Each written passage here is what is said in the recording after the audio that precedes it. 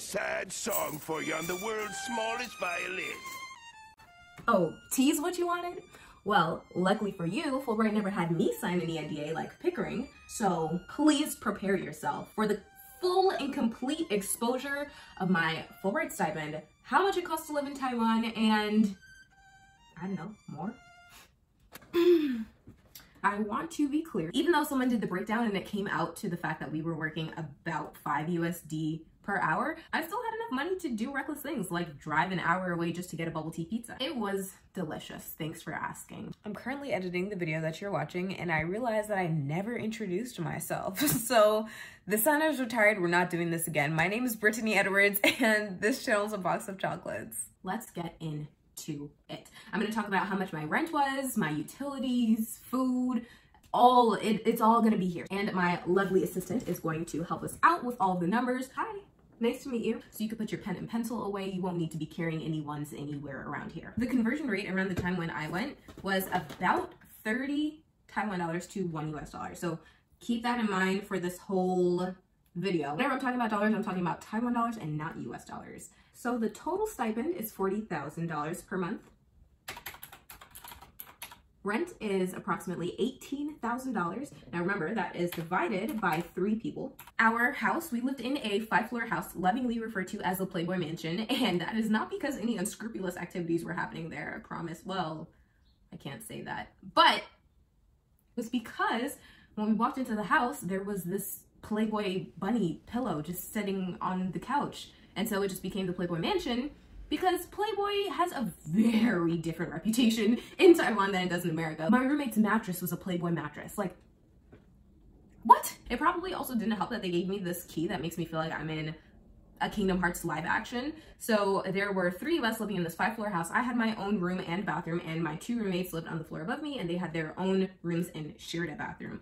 Bottom floor was the kitchen, 4th floor was some kind of storage, and then the 5th floor was a half a floor and that opened up to a rooftop. And that was just like amazing because our house was one of the tallest houses in the area. So you could see the sunset, you can stand out and look out there. Remember, these utilities, this electricity and water, is billed once every 2 months. So these numbers that I'm giving you are 2 months. If you are reckless, electricity will cost you nearly $7,000. Oh my gosh, for the love that is all and good and holy, do not use your air conditioning. Buy a fan like I did, which was a one-time cost of probably like $300. I don't think it was that expensive. Maybe it was $1,000, but that doesn't sound very familiar. I think it was about $300 because using AC will just about triple your bill. And the only reason ours was double was because I wasn't using AC, because I knew better than that. The only thing that I didn't know better not to do was not communicate that explicitly with my roommates beforehand, because when that first bill came and I was like, I'm not paying this because I didn't use AC, they were like, well, you never said anything. So, and clearly they don't want to pay for it because it's really expensive. So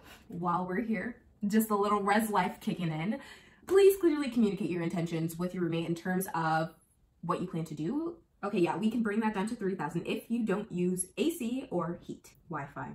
Wi-Fi for the whole house will cost $900. So depending on how many people live there, you will divide it by that, and that's once a month. For March until June, paying the full $900 because your roommates decided to change their mind. I also would recommend you to have precautions set up. So for example, like me, I got stuck paying $900 a month for Wi-Fi because my roommates both decided halfway through the year that they just don't want to pay for this anymore. So if you set up those expectations at the beginning, like, hey, if we're all agreeing to do this, we are going to agree to do this until the end or something like that, because you don't want to get caught up in an unfortunate situation paying money that you didn't expect to pay because people have changed their minds. And I don't think, changing your mind is fine, but just communicating that in the beginning will be so much nicer because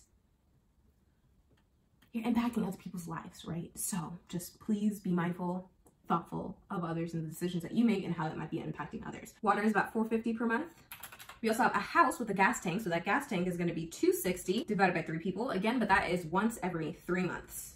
Oh, right. Also, there are no microwaves, ovens. Like, those aren't casual things to have in your house. Well, I don't know if the other girls had microwaves, but we definitely didn't have a microwave. We had a rice steamer. Oh yeah, we also had a convection oven, but we were like the only ones that had a little convection oven. Because it was a house, we actually had a separate gas tank. We had to get that exchanged and filled. So if you live in an apartment, you probably won't have to deal with the gas situation thing. But the gas ran out because we cooked a good deal. We didn't really have to because food in Taiwan is so cheap. It's like a huge eating out culture there. The local food is about $60 a meal. You probably, you know, it'll fluctuate. Generally speaking, most things are about $60. If you're getting more Western style food, that's gonna cost you a little bit more. Between $190 and $300, usually closer to $300. Groceries, groceries are pretty cheap. Groceries are very affordable. They're very cheap. I remember seeing, I mean, you remember seeing, $18 for a whole head of lettuce. It's so hard for me to remember the price of groceries just because I bought them so infrequently. It's almost to the point where it's more expensive to cook than it is to eat out. Do with that information what you will. Most of the times if I was buying groceries, I'd just buy fruit and stuff. To estimate our food costs, let's assume that we are buying local food for every meal the entire week. Let's say Monday through Friday, you are only buying 2 meals a week instead of 3 because you'll be having school lunch. That brings us up to $600.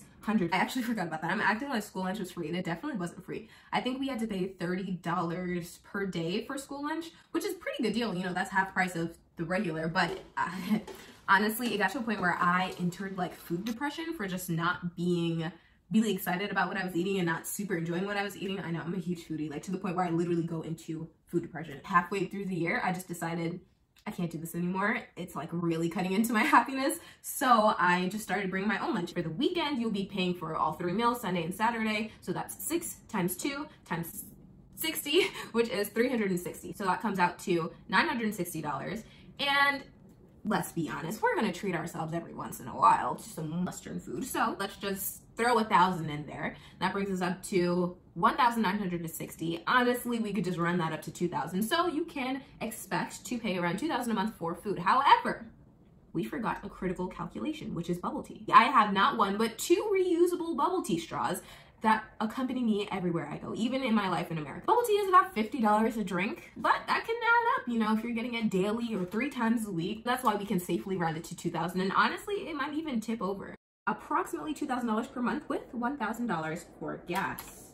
The car, they just gave us some like arbitrary price to pay for it just because we needed to have some type of responsibility and not just, you know, get a free car. So it's not the actual cost of buying a car in Taiwan or renting a car in Taiwan. And it's very, like, I cannot explain to you how rare it is to have a car to go to school in Taiwan. Our county only existed because of these donors. They were willing to fork over the extra money for it because those ETAs also needed to go to their alma mater. That certain school happened to be far away from where we were living, and it also was dangerous to go there because the only way to get there is on this highway, and there are a lot of trucks on the highway, and scooting on the highway just is not, it's not acceptable. But most of the times you're just gonna have a scooter. Buy a scooter that's gonna set you back between $23,000 and $50,000. I have seen scooters selling for $23,000. I don't think that that's common. I think that was like, you know, a really desperate person and a really great steal, if I may say so myself. I don't know how much gas for a scooter is, and I'm gonna link below the practice site for the scooter test if you want to take a gander at it, if you're interested in taking the scooter test, because word on the street is it's like really hard to pass. Maybe not so much the written part, but I specifically know people that had to take the test 3 times before they passed it. So you're also gonna want to tack on a US $30 if you decide to get your international driving permit. I do recommend it even if you don't necessarily have any full intention on driving. It's only $30. I got mine just because, and I ended up being in a situation with a car. So that was just amazing. And the other person lived in California, and so their California license didn't need an international something to drive internationally. Uber is going to be more expensive than a taxi, but taxis are $85 and then increase in increments of 5 depending on your time and distance. That's usually in Taipei. But if you're in Taiwan, they're probably just going to dip into their back pocket and pull out a number. So you're not going to be able to get an Uber everywhere. You're only really going to be able to Uber in Taipei and maybe Kaohsiung. Another one of my main modes of transportation was a bike. And I actually just went up to my school and I was like, hey, so y'all got an extra bike you don't need or something? And they actually came up with one. So I got a free bike from my school. That was kind of my main mode of transportation. That didn't cost me anything except at the end of the year, I don't know how, but somehow the seat got like a tear in it and I just felt so embarrassed to borrow something from someone and then to return it in like really bad condition. So I bought another seat at some random bike shop that I found. I don't remember how much it was, probably like 300. Nah, I feel like it should have been more than 300, but I don't remember it. Maybe it was 600. That sounds about right. That was the end of that. $11,903. Let's just round that up to $12,000. $12,000 a month for your basic life necessity expenses. Right, that whole part about me dancing for money, okay, that didn't actually happen, but that's because it's like illegal to have an extra job while you're there. You're in violation of your visa. So you can't actually acquire any extra bubble tea money while you're there. However, there is this one teeny tiny exception. And I think that only really works if you're a researcher or a professor doing Fulbright. I don't really know how much to extend that grace. I did end up getting like another job towards the end of my grant. The last month or 2 months, I started tutoring 3 junior high students. And at the end of it, their mom just took me and a friend out to get hot pot, and that was it. That was like my thank you compensation. And then also building relationships, which is so much more meaningful than money, like the way that you're building this relationship with me by subscribing to my channel. Okay. Phone is probably $1,000. Honestly, the records here, they're just not clear enough for me, so let's just round that in. Laundry is free, but if you decide to live in luxury, it will be $60 to dry. So if you're not doing laundry very frequently, then that's like $60 once a month for drying. If you don't have a washer, it's probably $30 to wash and $60 to dry. Oh, gosh, I didn't even mention like the cost of products and stuff like that. I mean, I feel like soap was $9.60. So if you're gonna get any kind of like US or foreign brands, they're gonna be a lot more expensive. If you are really sensitive to the products, then I would recommend that you bring as much of those as you can and sacrifice clothes. If you want a gym membership, I really don't know how much that is. I don't gym. I was like a full athlete in my youth, like tri-season. However, exercising is not one of my hobbies. The dance classes were also in the hospital that was close by, but also I think that maybe the gym would be there too.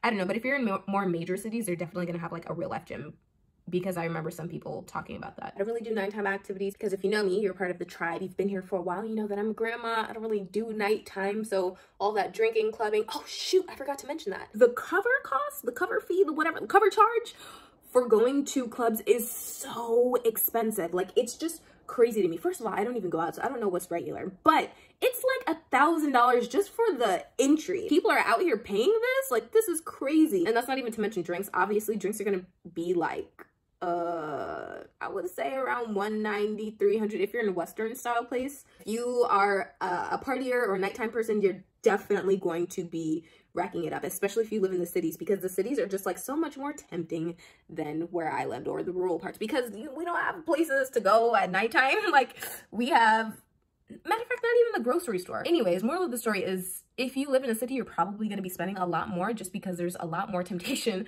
around you. Karaoke, that's a very popular thing to do. Like, KTV is what it's actually called. That's what cool kids call it. So KTV is, you know, the thing to do with your friends, or the thing to do, like, full stop. And the other major nightlife thing is going to night markets, and that's their nightlife. That's what they do. A couple of times we did group weekend trips, and they're pretty affordable. Like, the travel in Taiwan is amazing, but getting a hostel, for example, is ridiculously cheap. And if you want to be a little bit more luxurious and hostels aren't your thing, for Christmas, my best friend, she was teaching in Japan and she came to visit me, and we went to this motel. Okay, motels in Taiwan have a completely different reputation than they do in America. Motels are luxurious, okay? And the only bad reputation that they have is because it's considered like a sex hotel. There's 5 of you sharing one room, they're gonna be like, whoa, you know? So that's one thing to keep in mind about the motel. But like, if you don't really care and you're just trying to live your best life, please continue to live your best life, because we had a private elevator, like a whole living room. We had a 4-person jacuzzi and like a shower room with jets coming out the wall. And then the jacuzzi thing had like water coming down from the top. It was so cool. Like, it was amazing. And then you also have a free buffet the next morning. And that place was like, for a regular schmegular hotel in America, you could get that luxurious hotel in Taiwan. Like, also the hostels there though are really nice and aesthetically pleasing. And then there's also homestays that you can do. At the end of the day, you're going to have a lot of money left over to travel, as long as you're not eating too much Western food or Ubering from place to place. Okay, what did I do at the end? Well, at the end of everything, it was really expensive to wire your money from a Taiwan account to a US account. What I did, and a lot of other people did, was convert it into cash and just casually carry that across the border. Because you'll get a better rate when you convert at a local bank versus like at the airport in Taiwan versus at the airport in America versus at a bank in America. It just made more sense to get the most bang for your buck for me at that time, to transfer all of my money into US dollars and put that in my backpack and just, like, you know, casually walk through the airport, like, nothing to see here, just a regular girl with a regular backpack and not 4,000 US dollars on me. Well, that's all I have for the numbers. I think that's everything. But I'll just give you guys a little jayo.